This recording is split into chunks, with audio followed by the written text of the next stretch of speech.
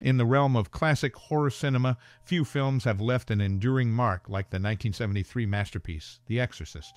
Directed by William Friedkin, this iconic movie delves into the terrifying realm of demonic possession, unnerving audiences with its chilling narrative and spine-tingling performances.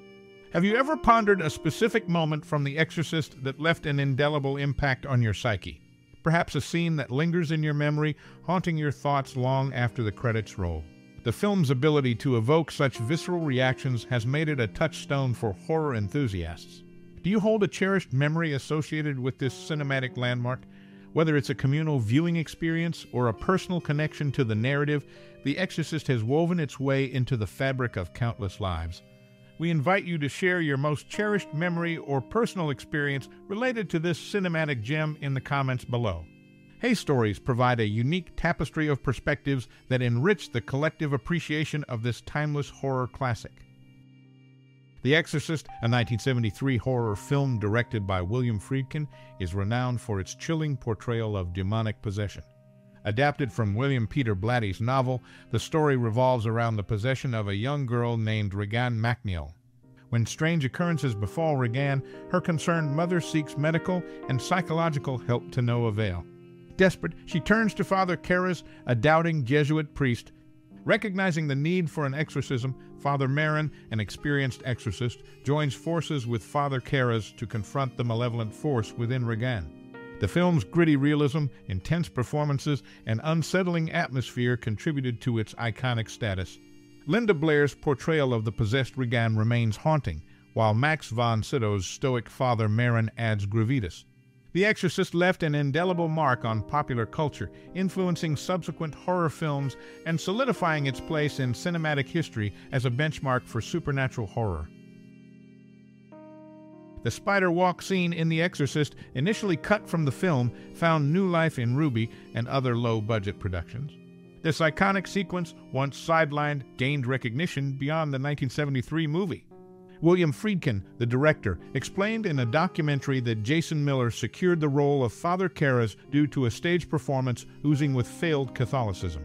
Miller's portrayal brought depth to the character. Ellen Burstyn, on the other hand, objected to a specific exchange in the film's conclusion. Her character's belief in the devil, but not in God, sparked controversy. These behind-the-scenes insights add layers to the film's production, offering a glimpse into the choices and challenges faced by the creators. Such details contribute to the complex narrative of The Exorcist, shedding light on the creative decisions that shaped its impact. Upon rejecting Lalo Schifrin's score, director William Friedkin stumbled upon Mike Oldfield's Tubular Bells in the office of Atlantic Records' chief Ahmet Ertegun. Intrigued by the album cover, he decided on the spot to use it as the theme for the movie. This unconventional choice marked a pivotal moment in shaping the film's auditory experience. In the UK, the release of the movie prompted several town councils to ban its screening, leading to the emergence of Exorcist bus trips. Enterprising travel companies organized buses to transport groups to the nearest town where the film could be shown, highlighting the societal impact and controversy surrounding The Exorcist. In a 2007 poll by The Times for the top 50 scariest movie moments, The Exorcist claimed the top spot. This recognition solidifies its lasting influence and enduring reputation in the horror genre. From its unique soundtrack selection to the controversial bans and ultimate acknowledgement as the scariest movie moment, The Exorcist continues to hold a distinctive place in cinematic history. These lesser-known aspects add depth to the narrative of the film, revealing intriguing behind-the-scenes details that contributed to its enduring legacy. In a chilling twist connected to the 1973 movie The Exorcist, the carotid angiography scene introduces Paul Bateson, an actual serial killer. Serving as a radiologist in the film, Bateson later became a prime suspect in the real-life bag murders from 1977-1978. Convicted of murdering film critic Addison Verrill, the gruesome details of Bateson's crimes inspired another William Friedkin film, Cruising, starring Al Pacino. Adding a physical dimension to a disturbing scene, the crucifix masturbation shot involving Regan utilized a double Eileen Dietz.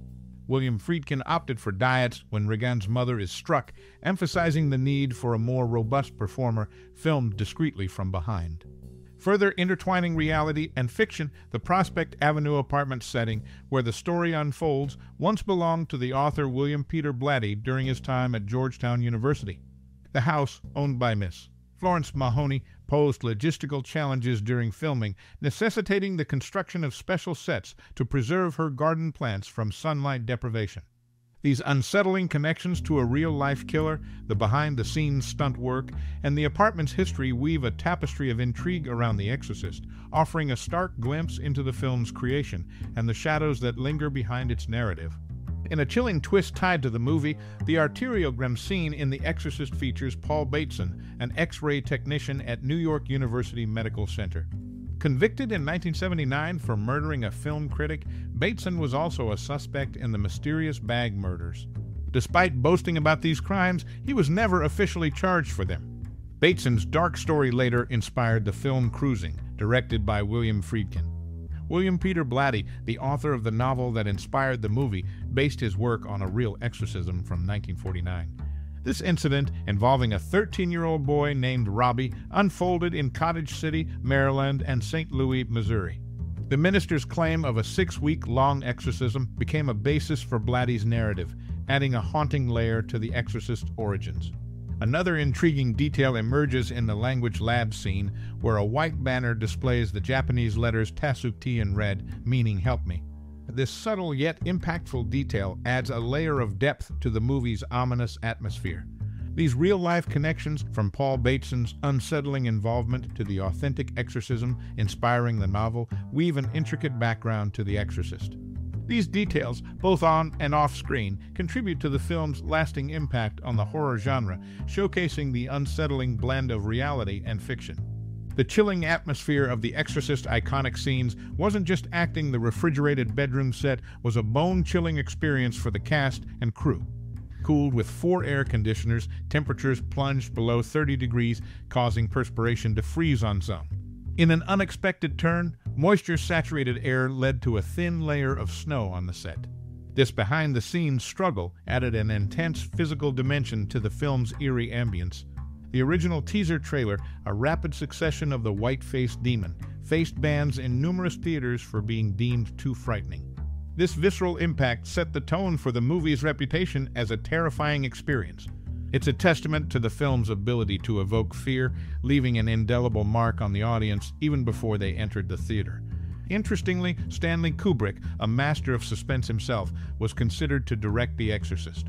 The studio's contemplation of such a renowned director speaks volumes about the potential they saw in the film. Kubrick, impressed by the movie, acknowledged its prowess, adding a layer of acclaim to The Exorcist's legacy.